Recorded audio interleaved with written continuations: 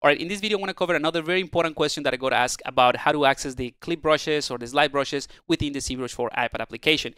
Now, you don't see those brushes straight away because they're hidden or they're part of two modifiers. So you need to press the Control and the Shift key to access them. So I'm going to use two fingers, one for the Control, the stop control, and another one for Shift, and you see that the bottom bar changes to all my clipping brushes, my slice brushes, and that sort of thing. But it's a little bit cumbersome to use the two fingers to just select that and so on and so forth. So what they've done, which I think is really, really clever, is that you can tap and hold and then slide to select another modifier. So I'm gonna tap on the Control, and now I'm gonna, without letting go of my tab, I'm gonna slide to the Shift key, and you see I'm just selecting the two of them. So that way I can select something like, I'm gonna go for the clipping brush. I'm also gonna go into solo mode, and let's go ahead from the front view maybe.